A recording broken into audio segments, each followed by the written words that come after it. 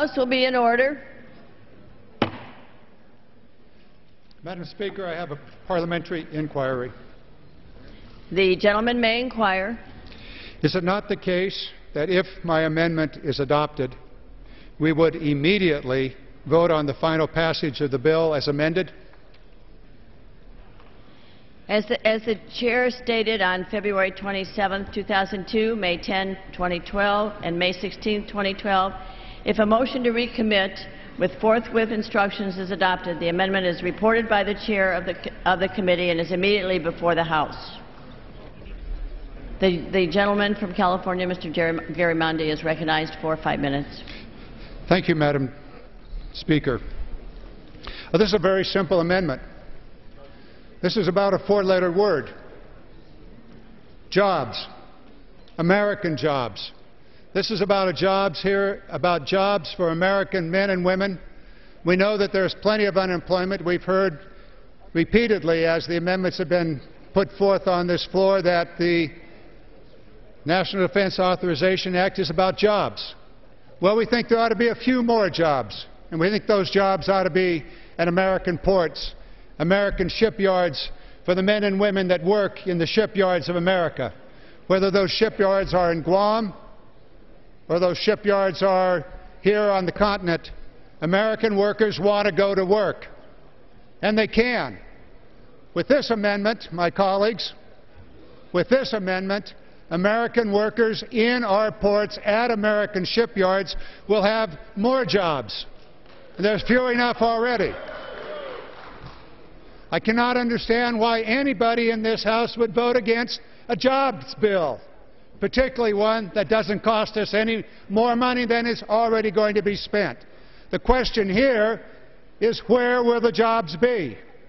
Are the jobs going to be in a foreign port, such as Hong Kong? Are the jobs going to be in Singapore? Are they going to be in Dubai? Or are they going to be in America? Ladies and gentlemen, my colleagues, we want jobs in America. We want it made in America, we want it repaired in America, and we want Americans to have jobs. That's what this amendment is about. Is there anyone here that would disagree with that? Is there anyone on this floor that would disagree with the men and women that work in our shipyards to not have an opportunity to repair American military vessels? Where are you? Which one among you is going to vote against a man or a woman here in the United States repairing an American vessel? And it's not just the Navy. This is about the Merchant Marine. This is about those American flagships that provide service to our military. Where will they be repaired? In some foreign port? Or are they going to be repaired by Americans in American ports? This is about American jobs. Not millions of jobs, but tens of thousands of jobs. Those of you that represent those ports where there are ship repair facilities, pay attention to this one. Pay attention to this, because these are jobs for your constituents. These are jobs repairing American naval vessels. Suspend. The House is not in order. Thank you, Madam Speaker. This is about your job in your district. This is about your job in your district and your work and my work to make sure that we have American jobs repairing American naval vessels. Now, if there's an emergency, that's another matter. That's waived, and that's not included here.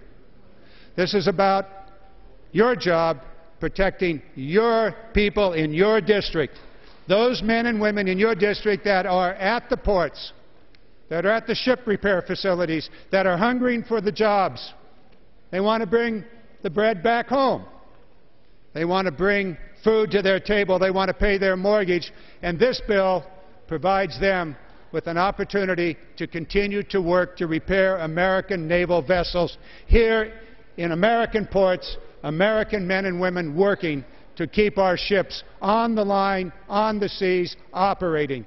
And for those ships that are American flagships across this world, delivering the supplies to our men and women wherever they happen to be, those ships, too, will be repaired in American ports. This is a jobs bill. This is a simple vote for your people in your home districts, whether they will have the opportunity or whether. The job will be in a foreign port with foreign workers repairing American naval vessels. There's also a small national security issue here. Many of these ships are ships of the line that provide very important services. For example, the U.S. Samuel Roberts, a guided missile frigate, repaired in Italy. I don't got a problem with the Italians, but I want those Italians in America working on the USS Samuel Roberts. The USS Blue Ridge, a command and control ship, $16 million of work repaired in Japan when it could just as easily been done in Guam or Hawaii or another American port.